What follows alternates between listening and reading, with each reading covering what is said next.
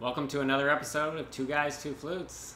Yeah, number 18. Number 18. That's a lot of champagne we're drinking. What is that? 36 bottles? 36 bottles? Yeah. Jeez. 6 months? 6 months? 6 a month. Does the math work out like that? I think. I trust you. You have a math degree. This is our Patreon episode. Yeah. Today. Pretty cool. Yeah, so we want to thank pretty much our family for buying us this wine. About buying our champagne. We have 3 champagne. Oh yeah, what are we doing today? We're doing a house taste sample from Xavier, Leconte. Yep, all 3. We have 3 champagnes. We're not going to do a blind tasting. We're just gonna sample the 3 champagnes. How do you think these hold up to those bigger houses? Or, I'm not sure. Yeah. Good try. All right. Keep watching as we get drunk. I'm Ryan. I'm Brad. This is 2 guys. 2 flutes. Dude. We know that one. We know that one. Yeah.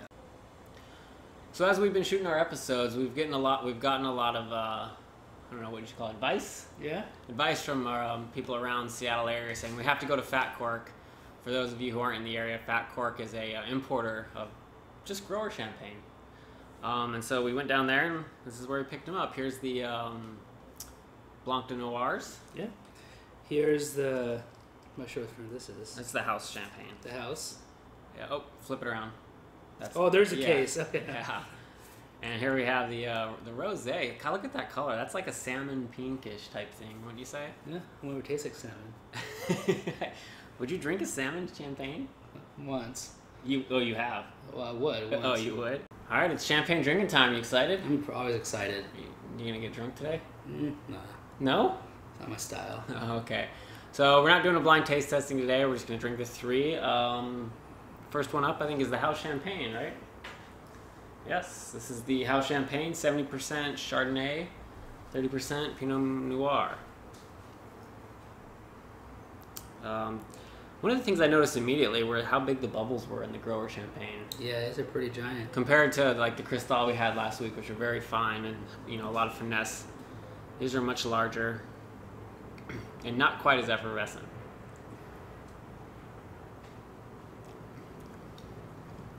Definitely creamy.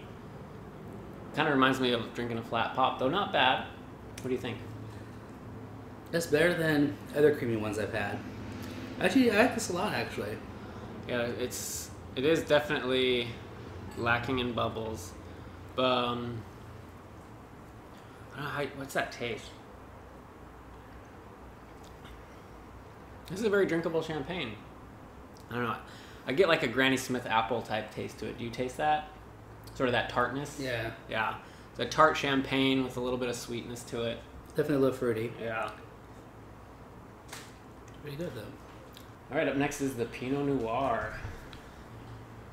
I'm sorry, the Blanc de Noir. Yeah. This is 8% Meunier, right? Yeah, it's 80% Meunier. Interesting.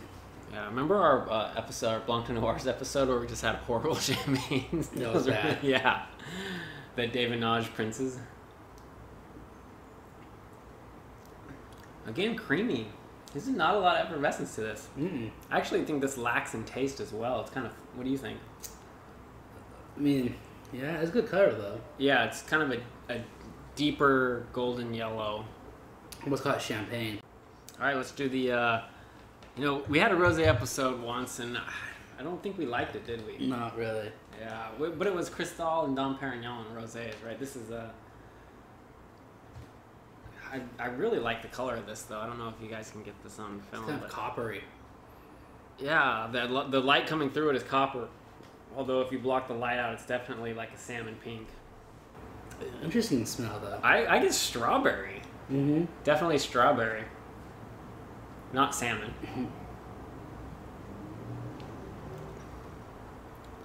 That is really fruity. A little too fruity, I think, for my taste. And that's saying a lot. So we opened them pretty well, too. Yeah, the first one, what's your champagne? I'm sorry, your flutes. The flutes? I'm going to go... So the first one was the house champagne. It was about $50. That's good for the price, though. Yeah. I'm going to go 0.7. You're going to go... I'm going to go 0.5. Whoa. Even though I did like it, I don't like the creaminess of any of these. I'm not huge sold. The second one, which was the Blanc de Noirs. Mm-hmm. 8 for me. Really? I like that one more, yeah. Wow, I'm shocked at how high you're scoring these. This is about $70 at Fat Cork in Seattle. I'm gonna give it a quarter flute. I would never drink these. I would drink those two again. This one I would not drink. I'm gonna go with a 0.4. Wow, yeah. This is actually the only vintage champagne we have of theirs. It's a 2008. I didn't like it either. I'm gonna give it another quarter flute. I would never drink these champagnes. It was about $100. Really? Yeah. Rosés are always expensive. Yeah, rosés are about double usually. But it was our Patreon supported champagnes. So thank you. So thank you, Mom. Thank you, Brad's mom, and Brad's dad, and my mom. Who am I missing? Your sister? Oh, my sister. Yes. Anyone else? Nope. Can you think of anyone? No one else. No one else. Thank you guys. And Ella. Thank you, Ella. So Brad talked me into shambonging both these again. I don't know what it is about Sunday, man. It's a lazy Sunday. I'm not feeling it. Are you? I'm feeling it. You are? I'm always feeling it. I had a big birthday weekend, so I'm a little partied out. My nephew was in town. We shot an episode. Did you? No, he's like 10. All right, which one do you want to do first? Losers first. All right. So this is the house champagne. This is the Chardonnay one, right? Yeah. Yeah. Cheers.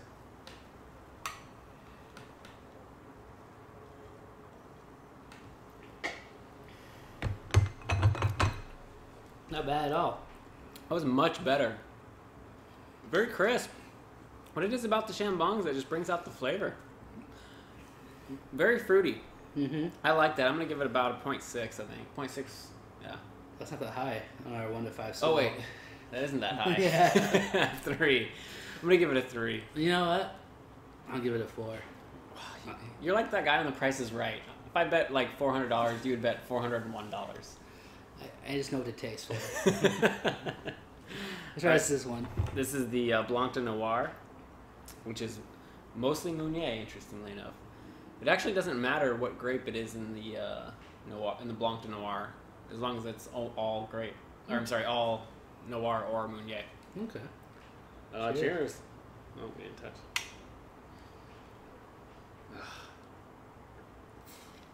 You beat me. That one sounds good. Oh, wow. No, it is not. I'm gonna give that one a point. You ruined me. That one's a 3 for me. That's a 2 for me. The first one I liked even in the glass, too. Mm-hmm. They were definitely a little bit more crisp than in the flutes. You think so? Yeah. All right, so this is was a house tasting of Xavier Leconte. What do you think? Would you do it again? Patreon's paying for it. Yeah, wink, wink, right? Really? I think we should, on the next Patreon episode, we should do something. What should we do? I'm not sure. I think we should do, like, quadruple magnums. Quadruple magnums. Quadruple magnums. So tell your family and friends to sign up. Yes. If you can contribute, like, a meager $1,000 an episode, that would help us out. Stay bubbly. Oh, thanks for watching.